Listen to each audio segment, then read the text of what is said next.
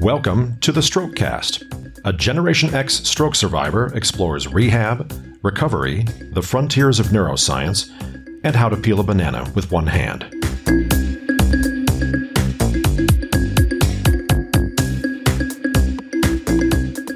Hello, I'm Bill Monroe, and welcome to episode 62 of the Strokecast.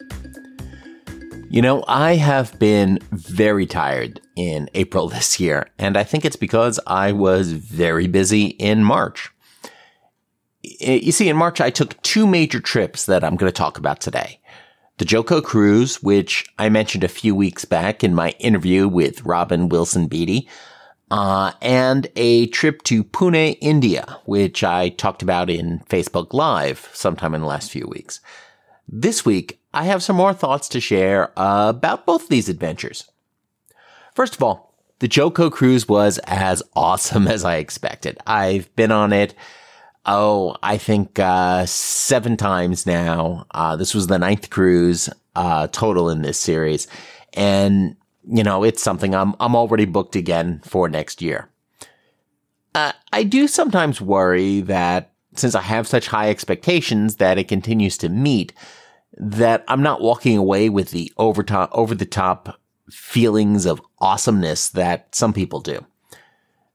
Or maybe it's not about expectations. Maybe my affect is just a little bit flatter these days due to the combination of my stroke and medications.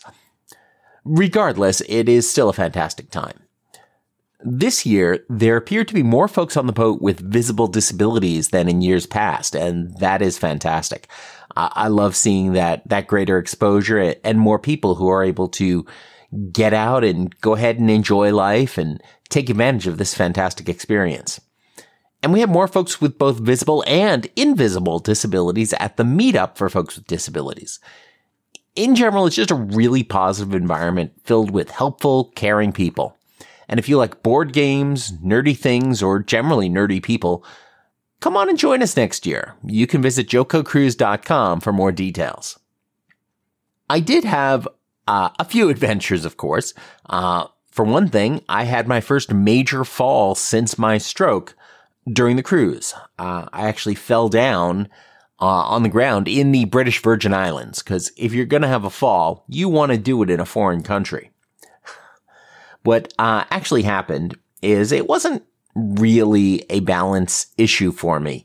In my case, I'd been walking around, it was hot and I was tired. And so I leaned against one of those concrete pillars you see in the parking lots.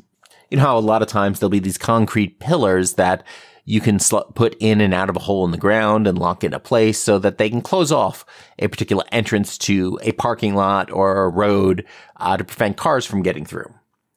So I leaned against one of those. Unfortunately, it wasn't one that actually was sunk into the ground. Instead, at this parking lot, they put just a small metal plate on the bottom of it. So what that means is that as soon as I leaned against it, it began to move and shift and fall backwards, taking me with it. It was really interesting because at first I was, the whole fall probably took, less than 2 seconds, but time just slows down drastically. And I spent the very first portion of that fall thinking, oh no, let me try to recapture my balance. What is going on here? And trying to process all of that. And then I realized, nope, I am going down. Nothing I can do about it. Somehow or other, I managed to spin myself or contort myself in such a way that I ended up doing very minimal damage in the fall. I landed reasonably safely, protected my head, which is really what matters, protected the shoulder, which is still a little bit weak. And then, before I knew it, I was on the ground. And that's fine. So I begin recalling my fall recovery procedure from the hospital, which is the first thing they tell you to do is stop. Take a moment, assess your condition, figure out what you need to do, then figure out a plan for getting up. And I was trying to do this. However, the very helpful locals were panicked to see me fall, especially since the cane and the brace made it obvious that, I was already not in the best of shape. So they came rushing over and started grabbing my arms to try to help me up. You see, this is the problem because they don't know that I can't really use my left arm to help me get up. They don't know what condition my shoulder is in. They don't know what condition my legs are in. So they're just trying to pull me straight up. I was, essentially on my back. So it took several people there to convince them to let me go and let me just do this on my own. As I then turned over, got into a crawling position so I could start to get my legs under me. And they're still trying to grab my arms to help me up, despite me saying, no, you don't need to help. I've got this. And other people saying it too. So, eventually I did manage to get up. The whole thing, happened very quickly, but it seemed to take a lot longer. And this is the most important lesson and tip I have for folks who don't have disabilities, who are interested in helping people who do have disabilities. And that is this. It's great to offer assistance. It is very much appreciated. However, when a person with disabilities says no thank you or declines your assistance, believe them. If they say they don't need your help, trust that they know what they're doing. Those of us with disabilities, those of us who've been through this, we have a better idea of what our bodies are capable of and exactly what help we need and where, if you are going to grab us, you should grab us and where you should not. Especially as a stranger, you don't know. So offer assistance. If the person accepts it, fantastic. If the person declines it, believe them. That is one of the most important things and one of those tips I would encourage you to share with other people. When disabled people say they don't need help, trust them. So I got through the whole thing with some minor bumps and bruises and, well, a couple of pretty gnarly looking bruises, but, no major challenges resulting from that.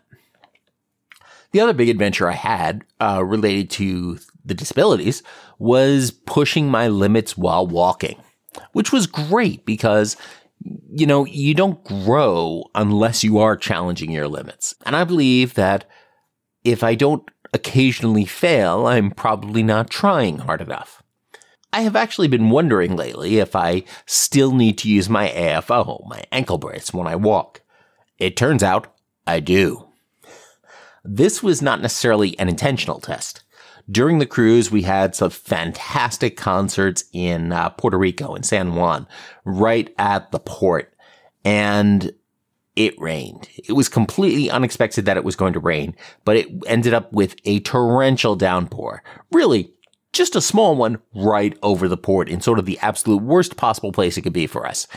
Anyway, long story short there, they had to cancel the last part of the concert, the They Might Be Giants show, and move all of that back onto the boat. We had a rushed last-minute concert on the boat, and it was kind of an intense evening, which resulted in me walking back to the ship in tremendous amounts of rain, along with everybody else, because I figured even though there was a courtesy shuttle for folks with disabilities, it was going to take me longer to wait for the shuttle, get in the shuttle, and then take that back. So I just walked.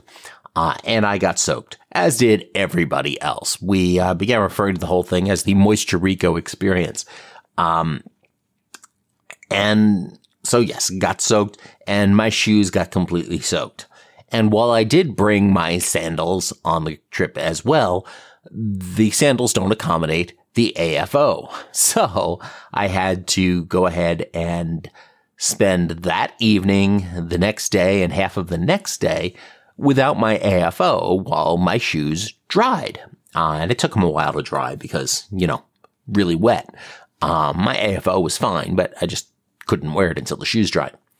So what that meant was that I was walking around, like I said, a day and a half without the brace on. And I figured I could do it. I mean, I do it at home all the time. I don't wear it around the house because, there's plenty of walls and furniture and, I'm taking very short steps at home. So I'm not really pushing it and, it's certainly safe. What I found on the boat, though, was that, first of all, the boat was being very boaty, meaning that we did have some rocking on the cruise ship, And with all the adventure, that was certainly tiring.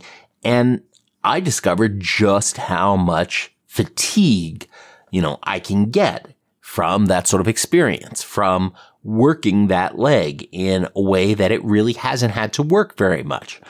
It was working really hard, and by that next day and a half, my leg was just tired. And I found that as I was walking, my toes were actually dragging on the ground more. And that was an important lesson in that my AFO still significantly helps my walking. So it's not going away anytime soon, but I did learn some lessons and figure I can focus on developing the strength that I need. Great lesson learned, great skill test, and really a lot of great practice. So those were the adventures on the JoCo Cruise. Again, accessibility was for the most part fine. I didn't have any major issues with that. Other than, the space is so small that you end up with some challenges where they are unintentionally pitting some folks with disabilities against other folks with disabilities, because you've got cabins that are super small and don't really have room to store a wheelchair or a motorized cart. So some folks have to leave those out in the halls, and the halls are very narrow, which means those of us who walk with a cane or folks who walk with crutches or a walker have a lot more trouble now walking around the halls. And you really hate to see that kind of situation evolve. So that's sort of an ongoing challenge that the boats and folks are just going to have to deal with. But as I said, JoCoCruise.com if you want more information. It's a fantastic experience. I also took a trip to India, and that was another adventure in and of itself. And that whole thing was a fascinating experience. I was just sort of amazed much of the time. It was a business trip, so I was there to do some work for a company. So I guess technically I can call myself now an international business consultant, which is a lot of words to put on a business card. The trip there took about 35 hours, and the trip back took about 41 hours. Fortunately, my superpower is being able to sleep on airplanes. I developed that about 10, 15 years ago, and that's something that has served me quite well on these long flights. So I want to talk about sort of the general experience first, and that's that I found that the people I encountered in Pune, India were all just super helpful. Everybody was willing to help me out in any way they could, and I'm not sure exactly why. I mean, I'm sure it's the combination of things, me being quote unquote the talent for the project I was involved in, me simply being a foreign business person, or me being a person with disabilities. I'm sure that was a whole combination of things that contributed to the treatment I got and how quickly people were jumping at the opportunity to provide some level of service for me. At one point, I was in the lobby of the hotel and dropped my cane. As I started bending over to pick it up, somebody, a member of the staff, literally ran over to pick it up for me. I also found myself struggling to open doors because every time I went to open a door, somebody would rush ahead to open the door for me. I had folks who were insisting on carrying my backpack for me between the office and the car that was taking me back and forth. At the hotel buffet, I managed to get table service as folks just kept asking me what I would like from the buffet as they went over to bring things to me. This seems like it was only partially due to my visible disabilities. It felt like, in some respects, that there was sort of a strong, not service culture, but servant culture at play, which was a bit disconcerting. But what was even more disconcerting was just how quickly I managed to adapt to it and to get comfortable with that environment. So that's something that's going to require a lot more thinking about on my part and, trying to understand the culture in general. In my discussions with other folks there, they also seem to have a large make work program. So lots of folks who are doing jobs because there was an incentive to just create jobs for people to do that probably could have been done by other folks. But, it's how that society is being built right now, apparently. And again, I just saw a very small portion of it. So very limited experience, but those are just some of those observations I've had. Several folks have asked me about accessibility in Pune, India. And I don't think it was awesome. Now, granted, again, my limited experience, I didn't really face that many challenges because I had a car picking me up every day at the hotel, taking me to the office, and then taking me back at the end of the day. Folks were ordering food in for lunch, and, there were certainly plenty of dinner options at the hotel. And, I never had any challenges. I was never really out on the street on my own, trying to navigate, trying to get by. That simply wasn't part of my experience.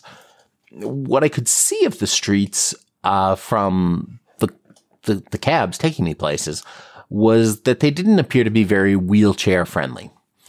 The sort of difference between the sidewalk and the street was sometimes a pretty fuzzy distinction.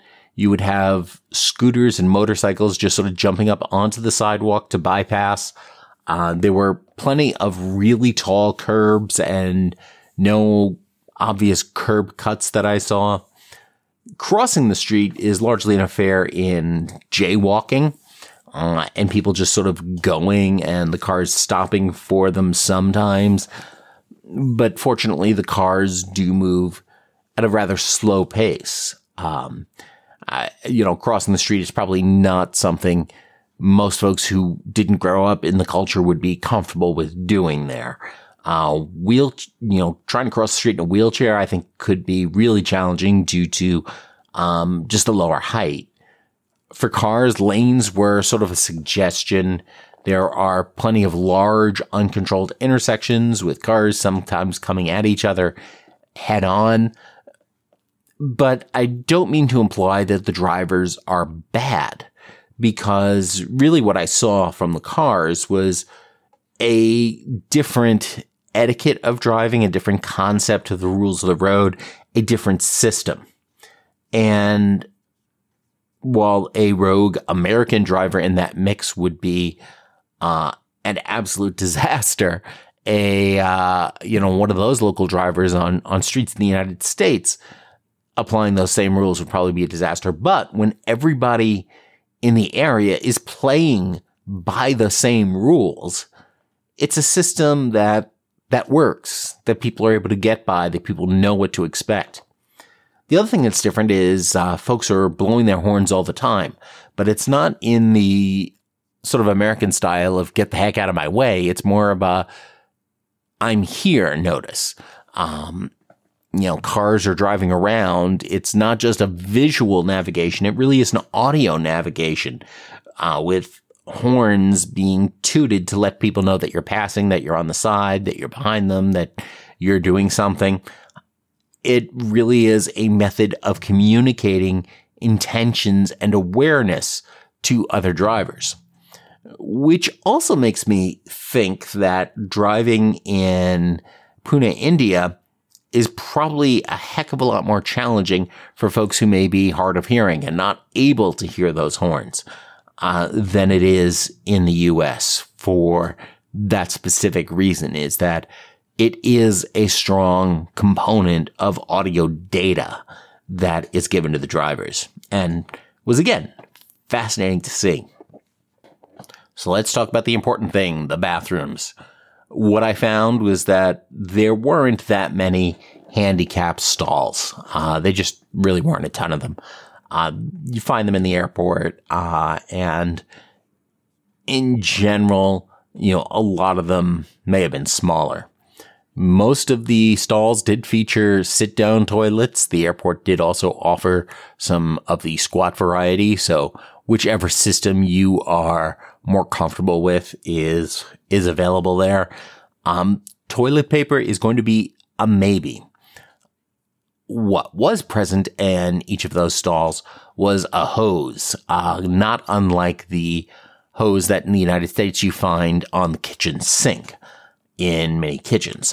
And that was a feature of many of those many of those stalls. So that is certainly an option for performing cleanup. It's probably not necessarily a skill you want to acquire the very first time you need it. What I also found was that, at the airports especially, a lot of folks used the hose, had perhaps very poor direction because the floors ended up just absolutely soaked, which is why the men's room at the Mumbai airport actually has an attendant there the whole time, mopping and cleaning and just taking care of things. So in general, if toilet paper is something that you find yourself regularly using, you may want to make sure you keep a spare roll with you just in case. I also found that elevators were a bit of a challenge as well. I mean, they worked fine for me, but many of the elevators I rode in were very small. There was certainly no room for a wheelchair to turn around in many of those elevators. In terms of general acceptance, I would say that, people generally didn't ask about my disabilities. They, when the topic would come up in conversation and I would raise it, folks would generally appear to change the subject. Now, I don't know how much of that is courtesy versus how much of it is sort of a stigma associated with disabilities, but, that was, again, just my experience with a few people. One of the things that did stand out to me, and again, limited experience, watching out the car as we're driving places and looking around at folks in the office, is that I did not see anyone else outside of the airport with a visible disability. None. Now, I don't know if that's because disabilities are super rare in India, or if folks with disabilities are just really well taken care of, or if it's too challenging to leave the home, or if there's that much shorter life expectancy, or if it's just a tremendous stigma around disability that keeps people from being out in public. But, I don't know the reason, but I just really didn't see anyone else with those visible disabilities out there.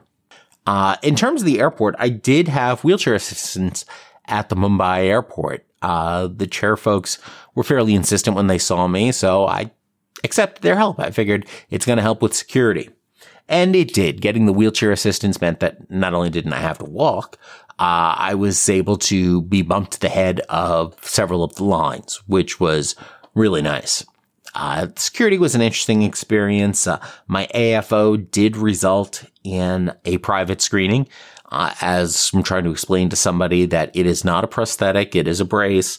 And then, the security guy actually led me away to a private area so he could check it out, which that was the other interesting thing, was he grabbed my left arm to guide me there. And I'm about to object to the assistance he's providing because I don't need it. And then I realized, no, I don't think he's providing assistance in this case. I think he's providing restraint in this case. They seem very serious. My CPAP machine also did cause a lot of confusion for the security folks as well. So I guess they don't see a ton of CPAP machines at the Mumbai airport. It also is an airport where all the electronics have to come out.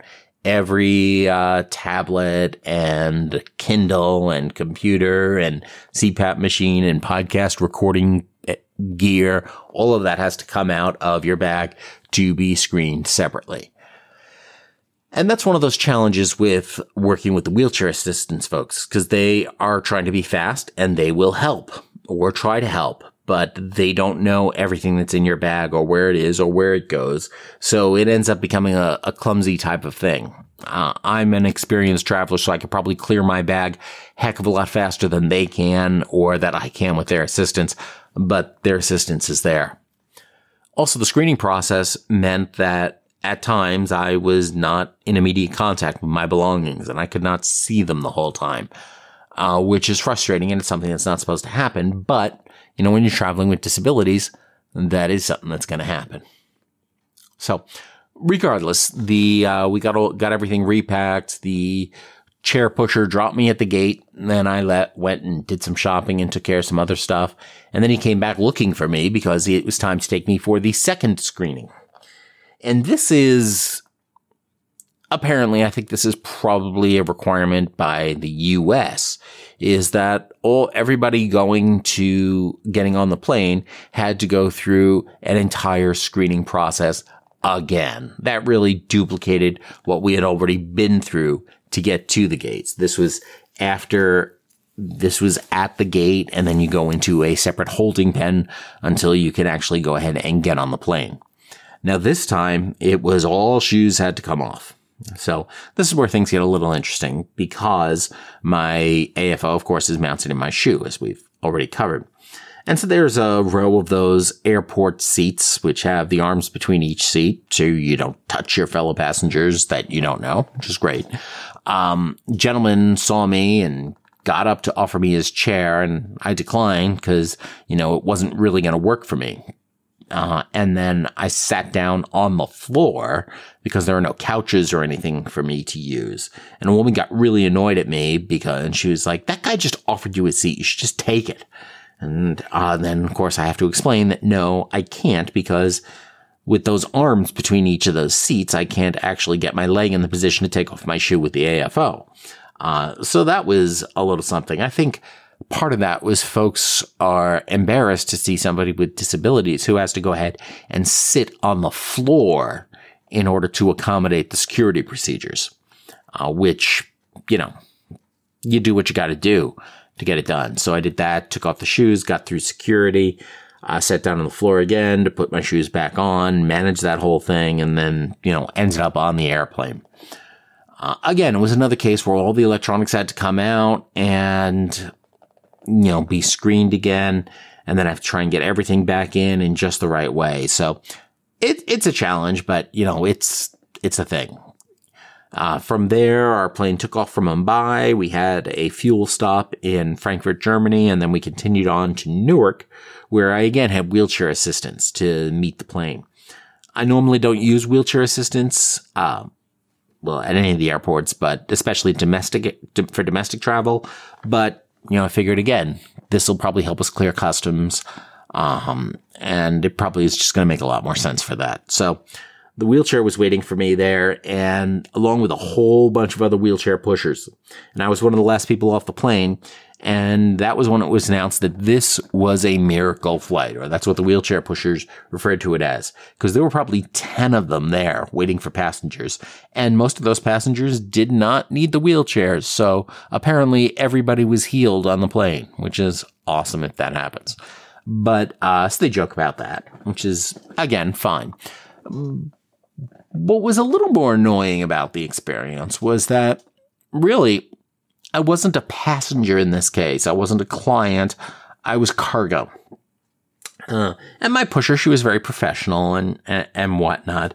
But I ended up having to wait in a line behind a whole bunch of empty wheelchairs to get into the elevator, because apparently there's not really that much distinction between the empty wheelchairs with the pushers and the pusher who actually has a client in their wheelchair. And while the pushers are busy joking and chatting with one another, there was no joking and chatting with the passengers outside of the functional stuff. So, that was sort of a different type of experience, which wasn't awesome, but we got through immigration fairly quickly, got through customs fairly quickly. And then again, it's back to dealing with TSA. And of course, my perspective is filtered through my general despising of the TSA. Again, it's one of those things where you can't watch your stuff. You can't keep track of it. The assistance is, again, trying to help you clear your stuff, get your bag empty, get stuff back through, and manage all that. And so it's just generally super annoying process. But we get through that, get to the gate, and then I'm able to thank the pusher for their assistance, and they go on their way, and I go ahead and get a hearty breakfast. From there, 2 more flights are waiting for me. So I got to fly from Newark to O'Hare and then change planes in O'Hare for Seattle.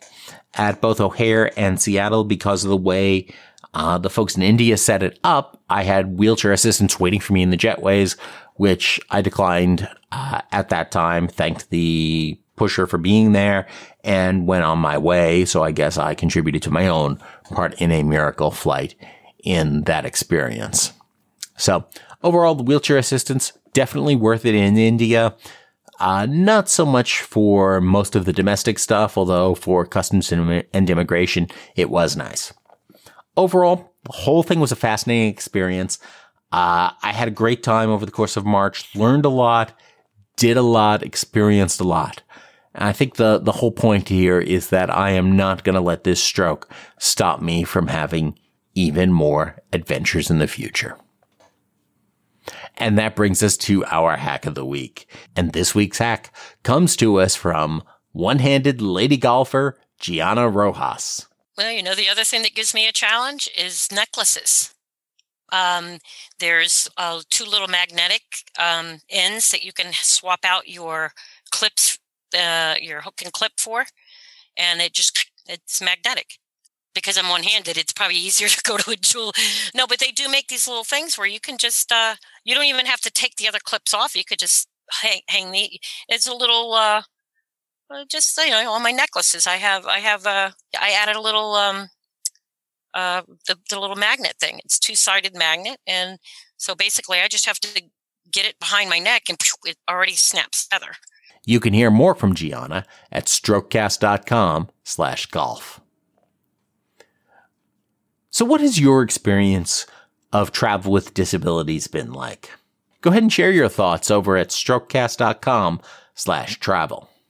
Share this episode with a friend, colleague, or relative by again giving them the link strokecast.com/travel. And make sure you subscribe for free in your favorite podcast app so you never miss an episode of Strokecast. And of course, as always, don't get best. Get better. Thanks for listening. I'm Bill Monroe, and I'll talk to you soon.